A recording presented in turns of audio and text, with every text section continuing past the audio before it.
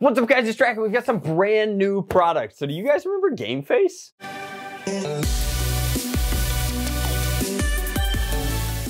So a while ago, GameFace was effectively a Jet Blaster's reskin of the CETA in the form of the GameFace Prime. Now it was less expensive, it was being marketed and supported domestically, which was really cool. And it was hitting a unique segment of the retail market by virtue of kind of bringing at least what we would consider to be high FPS play to like Tractor Supply and Bass Pro Shop, and, you know, kind of attacking a demographic that we don't necessarily see at like your traditional toy retail. And so in that way, I thought that it was pretty cool. And then they disappeared. And I always kind of suspected that that had something to do with the heat death of Jet Blasters leading to them kind of fading away. But now they're back, and they're coming to End War, and they want to debut new product, and they want to showcase some features, and they've got merch, and I just got a huge care package. So they sent all of this over. I'm really excited to take a look at it because it looks very featureful.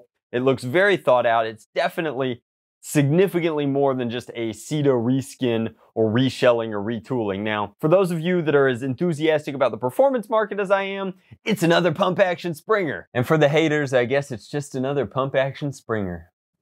So a while back, there was this leak of kind of a catalog offering of things that GameFace was working on, and this is the first one to kind of come to light. So they're calling this the Tryon. Specifically, the Tryon Competition Blaster, engineered for all-out action, customized for competition. That's a lot of alliteration. Crush in all levels of blaster events with 3 easy swap speed settings.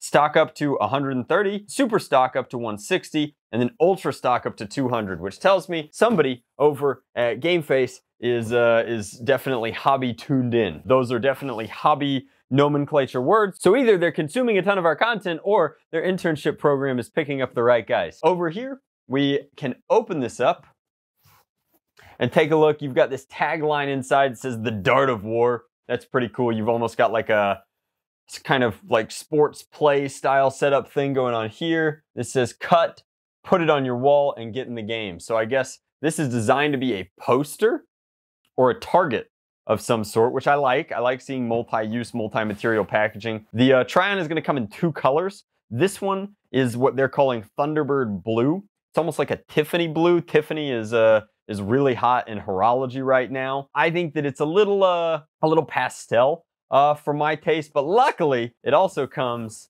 correct in a red, just a heated version. So we're gonna be taking this one out of the package. We're gonna start there. I guess I also just really quickly want to thank them for sending over some t-shirts. We've got a Psychopath t-shirt, something called the Bulldog t-shirt, and then this one's called the Analyst t-shirt in red. So this is probably the one that I'm gonna flex on. Then a couple of ball caps. These are like trucker caps with the mesh backs and the GameFace logo very clearly embroidered on there. I think that this is a really handsome logo. I like that it's a G and an F and it looks like a face. It's a classic example of show don't tell. So let's take this out of the package. Let's see what we're working with inside. So before I do away with this packaging, I want to point out that they're talking about how this is genuine M-LOK. I assume that they have the licensing for it, both because they did on the GameFace Prime and they're advertising it. You've got chevrons all over the packaging as well as all over the blaster. That seems to be a big part of the design language. You have this foregrip, which they say will be easily swap outable. It looks like down here in the blown up picture, there's pick rail underneath the foregrip, as well as the actual grip back here, which is very interesting with its integrated handguard into its stock, and then the stock itself being adjustable is fascinating. However, down here, it looks like this might be a standard AR hookup for a grip attachment here. Other than that, it looks like you've got the standard suite of featureful add-ons. You've got a standard mag release. It says that it's a quick release. You've got the included sights, which are iron sights or plastic sights in this case. You've got a full top rail on the top that's flat. This is fascinating.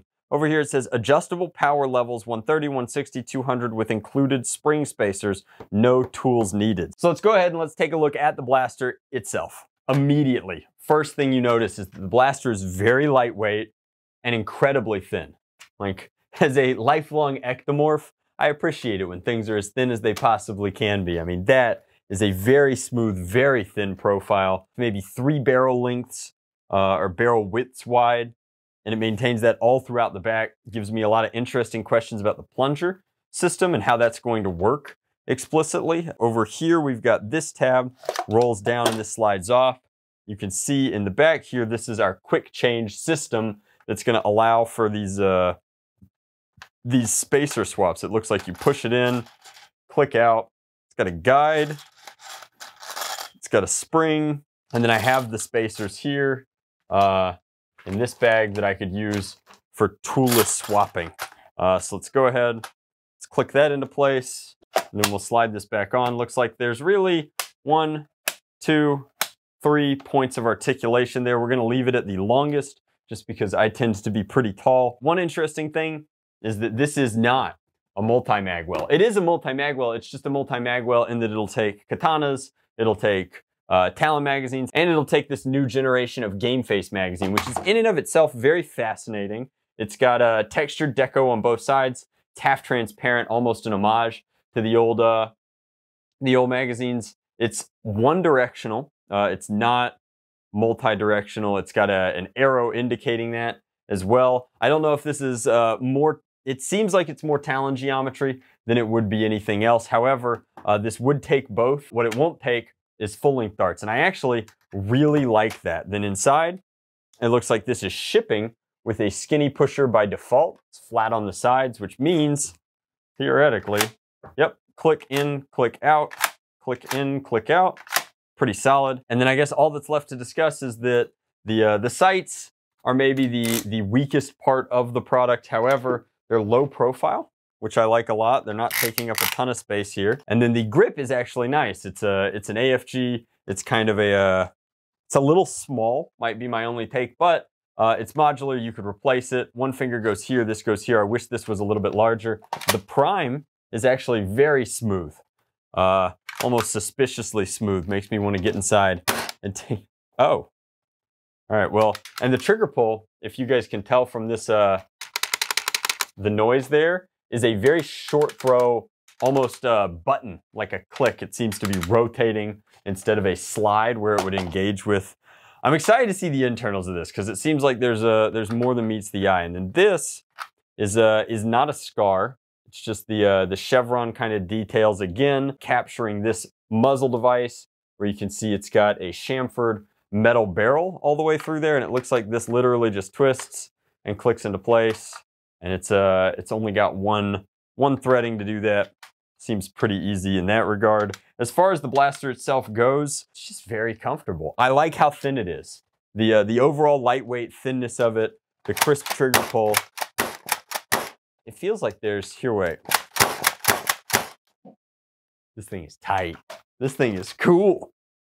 All right, let's take it outside. Let's put it over the chronograph. Let's see what it's got. All right, guys, so we're outside with the Tryon. We're gonna start with their darts, put a few over the Chrony here. So this is, I'm assuming, the 130 setting. And the 130 setting is getting 145. 160, 143, 144. Pretty solid. I also want to point out the chevrons are on the darts. It's just it's very consistent design language there. All right, so I want to test it really quick. That's obviously pretty solid performance in terms of your proverbial super stock, so to speak. But I know my buddy Luke sells these spacers over on outofdarts.com for a lot of products, including like the Nexus and what have you. I'm curious to see what a genuine spacer, not that there's any real difference, does for performance. So the prime is still pretty smooth, although definitely, oh, well, okay then.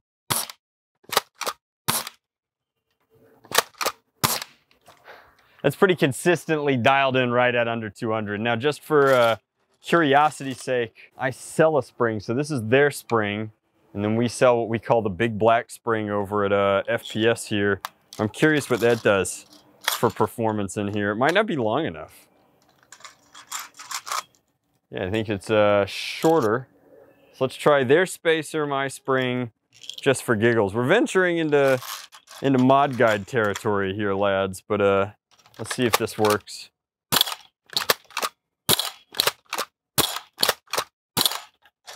You know, just a very different feel to the prime there. I don't think that that's necessary, so to speak, but it's kind of interesting that that is an option. A much softer prime with the old BBS. So let's take their spacer, their spring, If nothing else, this is a good showcasing for this modular spring swap. The toolless nature of this is quite nice, and it looks like these notches would handle pretty large amounts of stress. So let's throw the stock back on, actually click it on. Very cool. I think we have 3 of their darts left. Let's put some of those down range, but at this 200 FPS kind of level, we should be getting, you know, competition grade shots out of something this thin, this compact.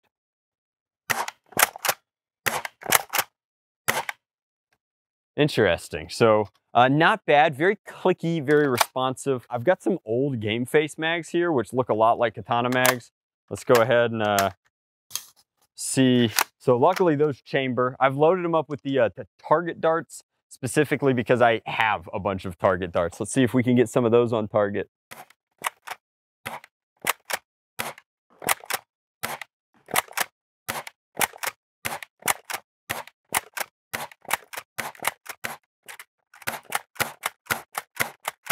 And so the multi-mag wheel works. You could actually almost see in there that it has a dual stage kind of mag release. I mean, overall, this is a pretty spicy primary. Now, I don't have a price range for it. Call this kind of a sneak preview.